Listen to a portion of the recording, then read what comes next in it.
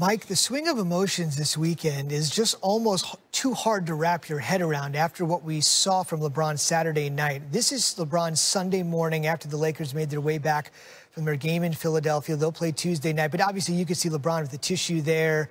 You could see him kind of dapping up his eyes, totally understanding the moment and what Kobe had meant to him. I mean, he said after yesterday's game, passing Kobe on the all-time scoring list. I mean, that's Kobe Bryant. But think about that for a second. That's LeBron James being in awe of somebody on a basketball court, because that's who LeBron James was and that's who Kobe Bryant was. He did pass him, and Mike, there is a little symbolism here. Kobe adopted Philly as kind of his hometown, right? Played his basketball in suburban Philadelphia. Obviously, Kobe spent his career with the Lakers. LeBron passes him in purple and gold and does so in Philly, and then talked about Kobe after the game. I mean, it's just too much. It's just too much. The story is just too much. It doesn't make sense. And just to make a long story short, now I'm here in the Lakers uniform in Philadelphia, where he's from, where one of the first time I ever met him, gave me his shoes. He won All-Star Week. It's surreal. It doesn't make no sense, but the universe just puts things in your life, and when you, I guess, when you live in the right way, or you just giving everything to whatever you're doing, things happen organically, and it's not supposed to make sense, but it just happens. I'm happy just to be in any conversation with Kobe Bryant, one of the all-time greatest basketball players to ever play, one of the all-time greatest Lakers. The man got 2 jerseys hanging up in Staples Center. It's just crazy.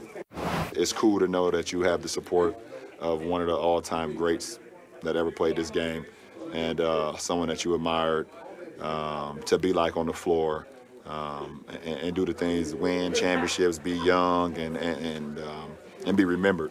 You know, you don't have that much time to play this game, and you know, if you're able to be remembered, you know, for the great things that you did, the positive things that you did, you know, making people feel, you know, great about what you did. That's a pretty cool thing. So I wrote on my shoes tonight. I think I put Mamba for life, 824 KB, because it's really that mutual. So.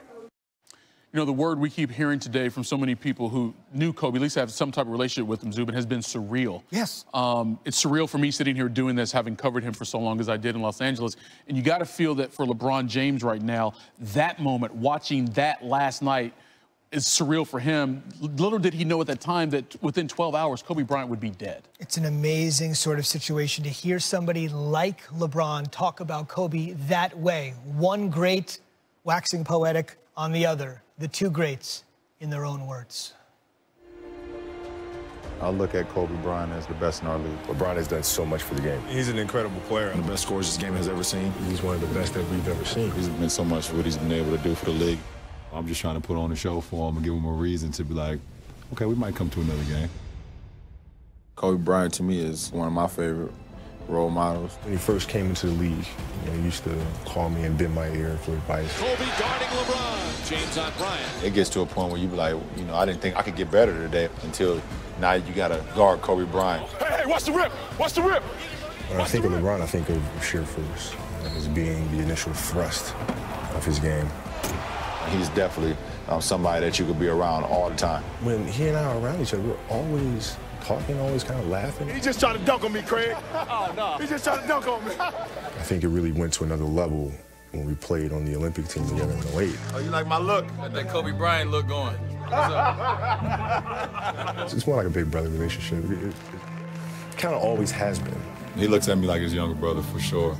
And that's pretty cool, man. When he first came on board, I said, listen, you are now family now. You're part of this tradition. So if there's anything you need, just let me know. Welcome here with open arms, and just to have that support, you know, from one of the greatest Lakers to ever play, was just special for me.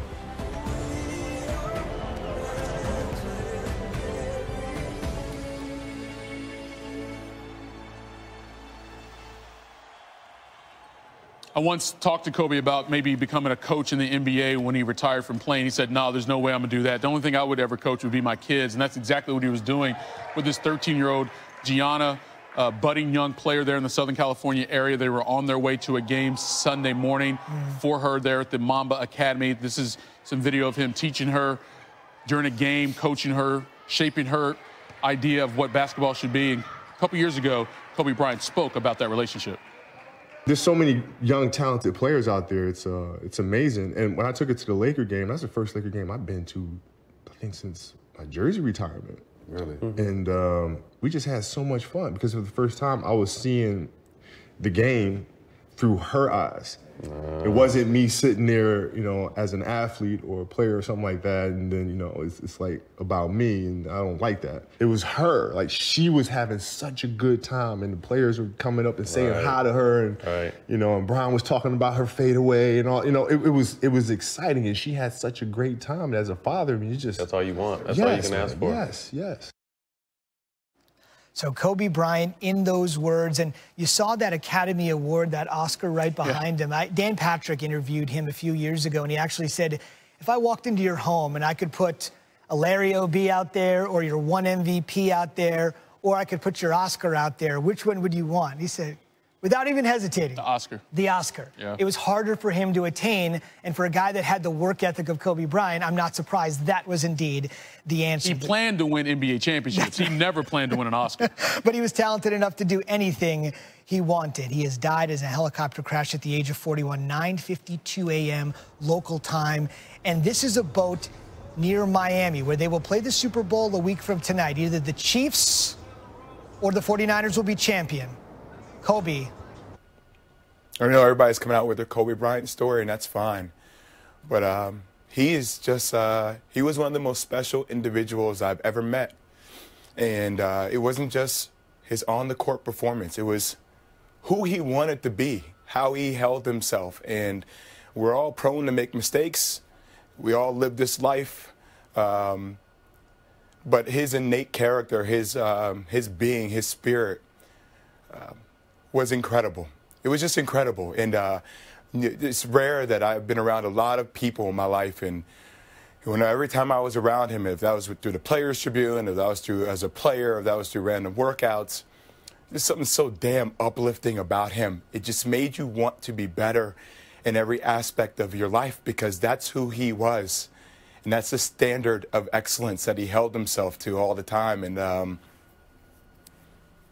today's a tough day.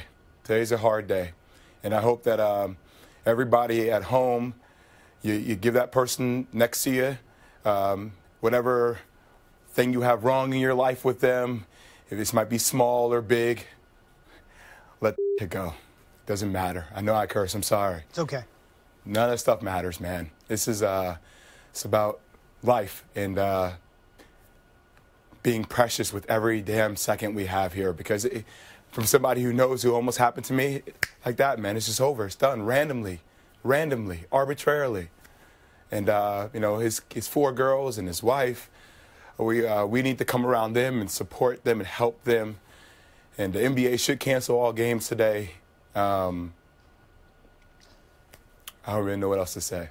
Yeah, we should mention there are 8 games in the NBA today. It appears as though at least the Rockets-Nuggets game is going off because they did hold a moment of silence, a moment of prayer, in a sense, before they tipped off this afternoon to eulogize and to remember one of the greatest players that's ever picked up a basketball. I know he impacted your life personally, professionally, way beyond the game, and you can answer this from a basketball perspective or beyond.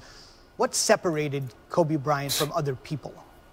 You know, so my rookie year, I only played 1 year in the league. And my rookie year, we were playing against the championship Lakers. And it's Kobe, Shaq, that squad. And I remember I was in a slump, wasn't playing well, I was getting sidetracked throughout the season, doing things I shouldn't be doing. And, you know, pumped up about playing this guy here. And I got to the Staples Center early that day, like around 2 o'clock, 2:33 to shoot and get 400 made shots. And, you know, I walk in with the ball boy, and I'm putting on my sneakers, and who do I see? I see Kobe Bryant working out so hard, like game-like moves, and watching him like, all right, thank you. No, that's my motivation for the day. That's great. I get a chance to work out when Kobe Bryant's working out. And I go and I do my workout, and I work out for about an hour and 15 minutes, and I go back on the sideline, and I unlace my shoes, and I keep hearing the ball bounce. I look down, and this guy's still going. He's still going, and it's still the same type of moves that I saw him going from the moment I walked in the gym. And I sat there and watched him for 10 minutes, and then I left. I was like, there's no way this guy's going to be able to have enough energy to play against us tonight. And that night, he just destroyed us. He destroyed us in every facet of the game.